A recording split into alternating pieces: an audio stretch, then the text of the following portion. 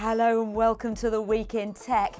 It was the week that Blackberry announced they'd no longer make their own phones. The one-time market leader struggled to keep pace with the serious sales of Apple and Samsung handsets. A spoof video got people doing something seriously daft. Drilling into your iPhone 7 will not bring back the old headphone jack.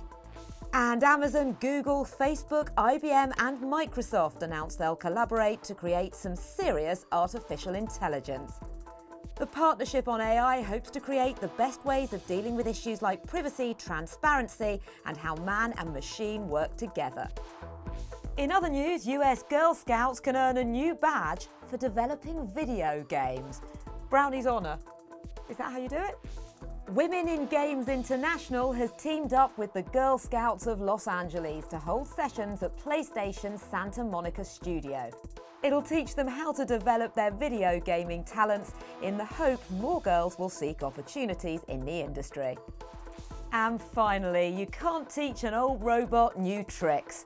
Hang on, that doesn't sound right. Pepper the robot has been learning to catch a ball in a cup.